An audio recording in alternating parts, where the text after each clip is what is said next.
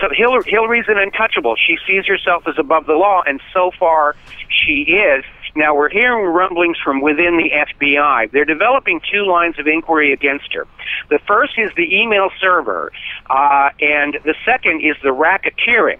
And the racketeering came out of a lawsuit filed by Larry Klayman down in Florida that was showing this very strong link between foreign nations that donated to the Clinton Foundation and those who got favorable treatment from the State Department under Secretary of State Hillary Clinton. A secret Canadian gold play revealed. Near-term gold producer is about to become the hottest hard asset play in North America. Deep value in production in 2016. A mill that is worth over $125 million.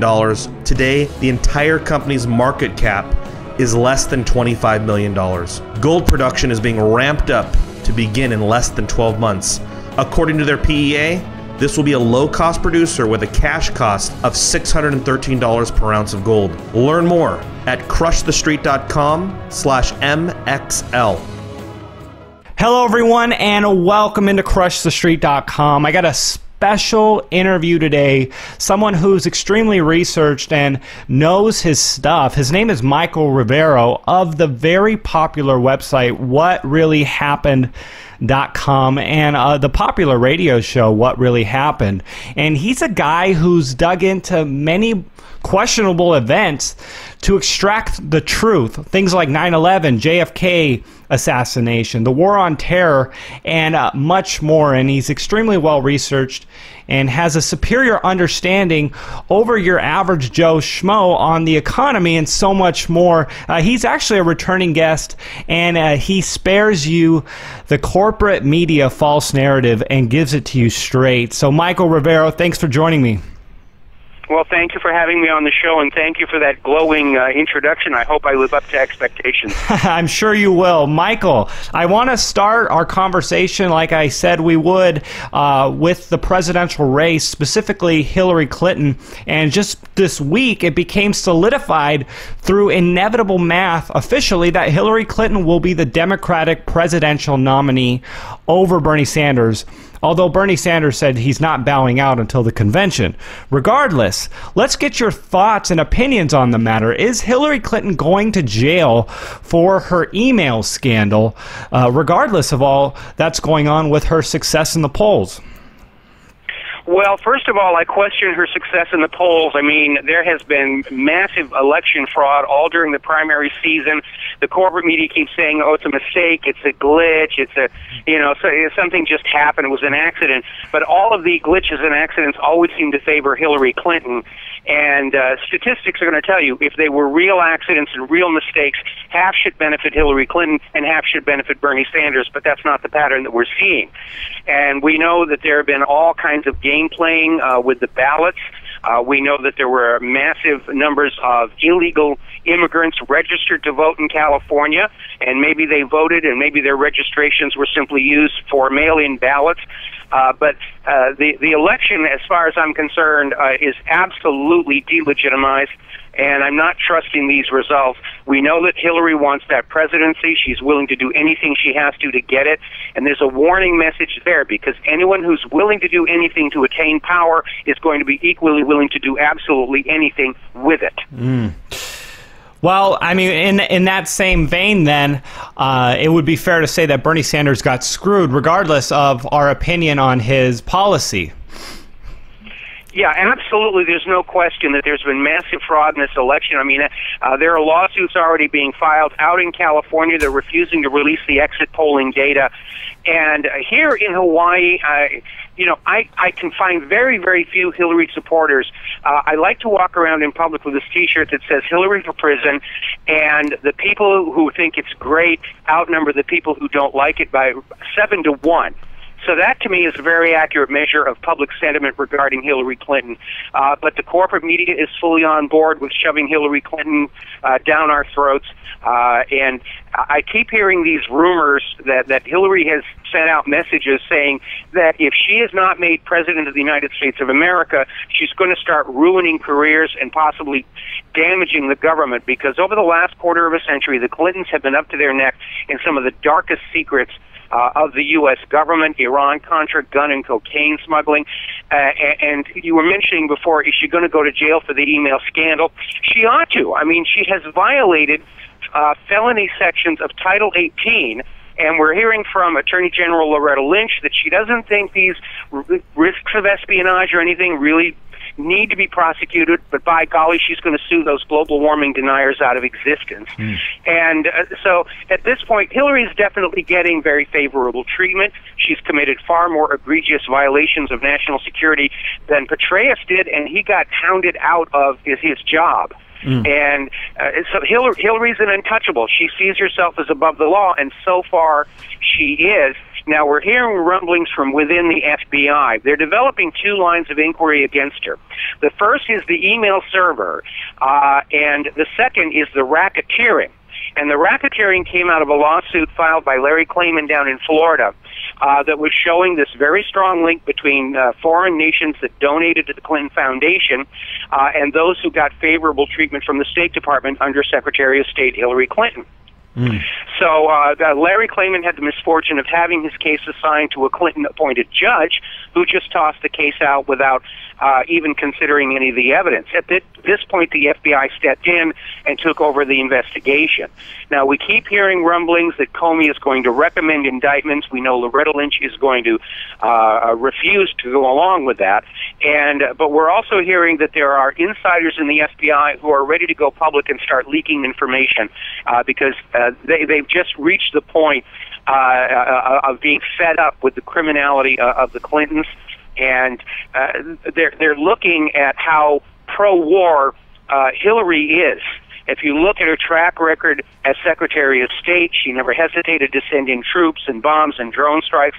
She thinks it's a great deal of fun, and we're already hovering close to the edge of a nuclear war. And a lot of people are very worried that, Hillary Clinton could easily be the last president of the United States, because if she gets us into a world war, we're likely to lose it. Our military stockpiles are drawn down and worn out from all the wars the U.S. has been in going back to 2003.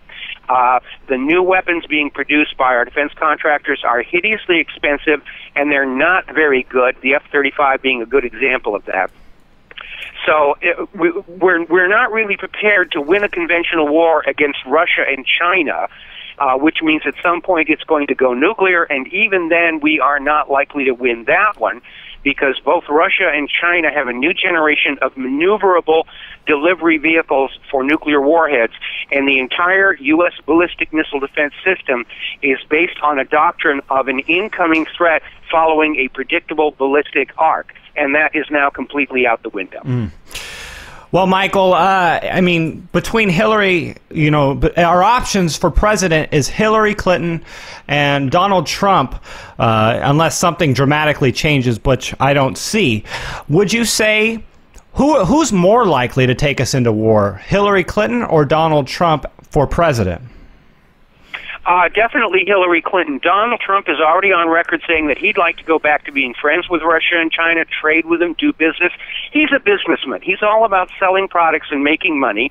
And if you look especially at the foreign press, especially the Israeli media, they absolutely want Hillary. They know Hillary's going to do whatever Israel wants.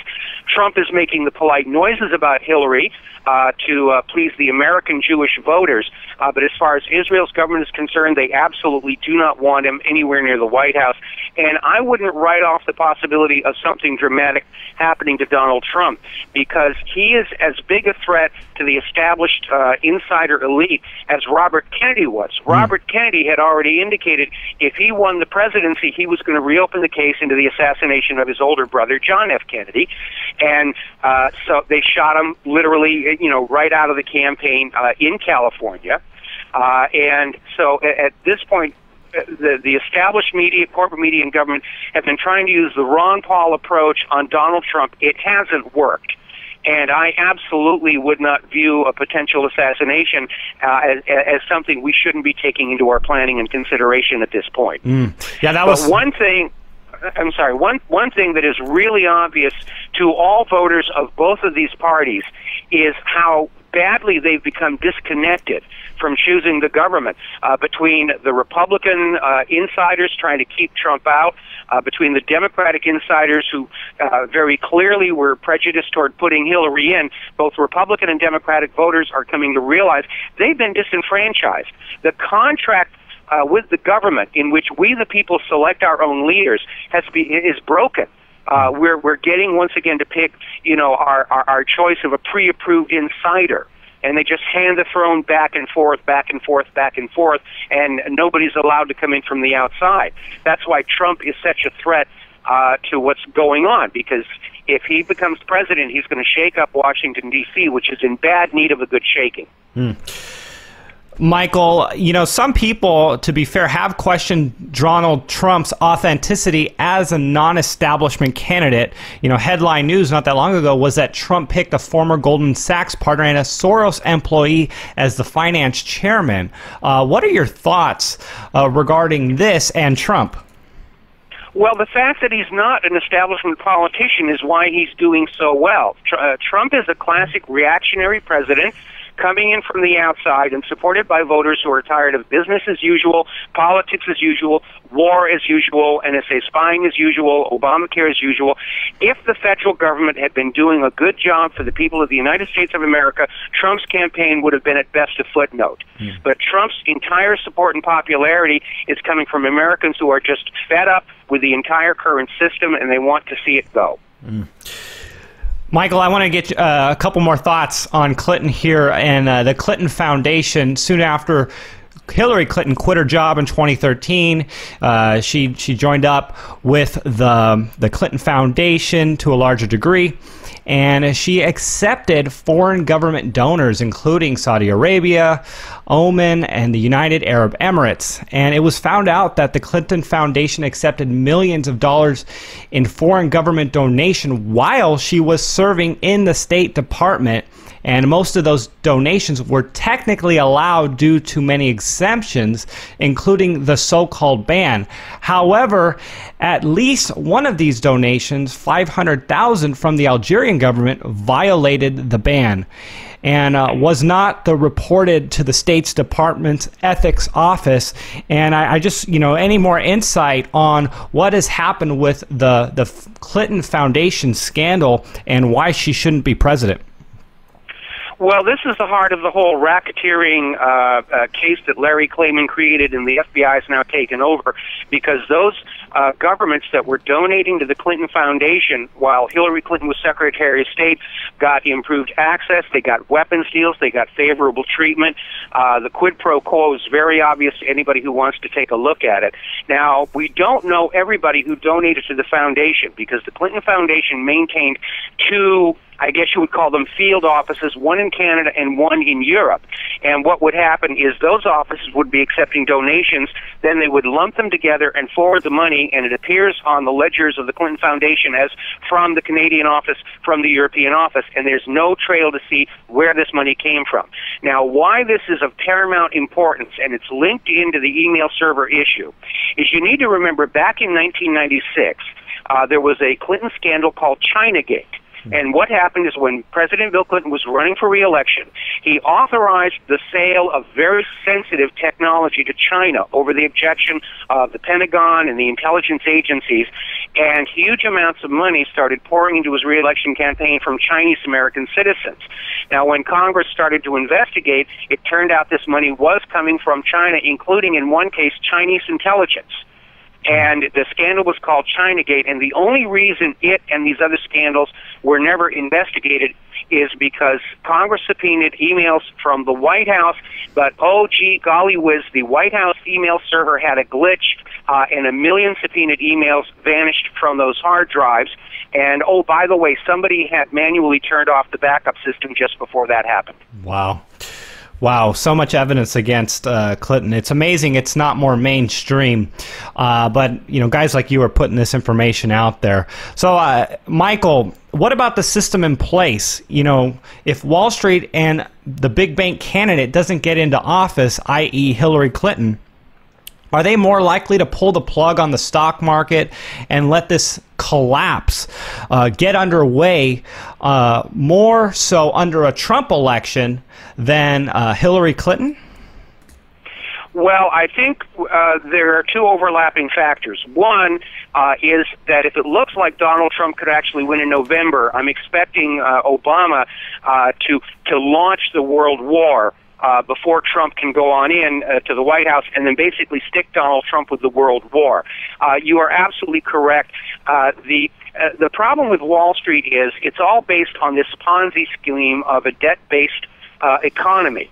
And every nation that is enslaved to a privately owned central bank that issues the public currency as a loan at interest is drowning in debt all over the world.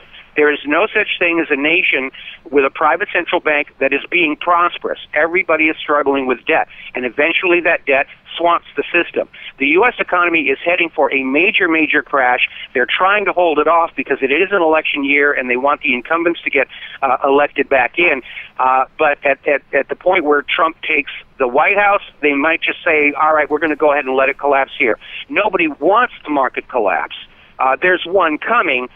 What they're going to do is try and sort of steer it to cause the most damage to opponents of big banking and Wall Street. Michael, can Trump actually beat Hillary Clinton? Do you see that happening here in 2016? Well, again, the evidence that we're seeing here is that this is the crookedest election in U.S. history. They're having to screw those ballots into those ballot boxes, and they're almost not even trying to hide the vote fraud that's been going on.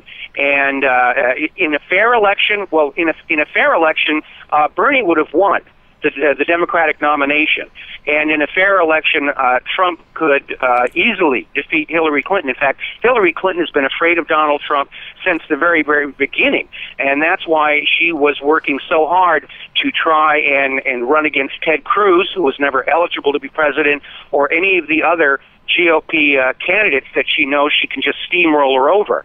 And she knows how to do this because you need to remember one of her first jobs in government was that she worked on the Watergate Committee, and she got a close-up look at all the dirty tricks that Richard Nixon's committee to re-elect the president were pulling.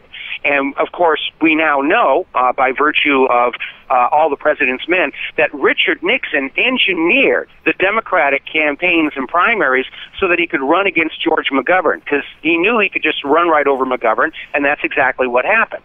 And Hillary's been trying to do the same thing with the GOP.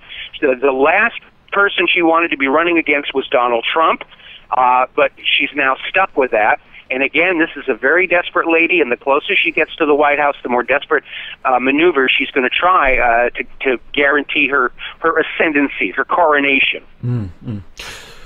Well, Michael, again, thank you for coming on the show with me today. If people want to reach out to you and learn more about what you do, where would they go? What would they find? And with that, if you have any final comments that you'd like to share with the audience, please do. Well, my website is called whatreallyhappened.com. It's been around for more than 20 years. I was a blogger before the word had even been coined, and I also do a daily talk radio show from 3 p.m. to 6 p.m. Central U.S. time, Monday through Friday, on the Republic Broadcasting Network. You can find them at republicbroadcasting.org, or if you go to my website, there's a couple of little players that pop up during showtime, and you can click and listen through there.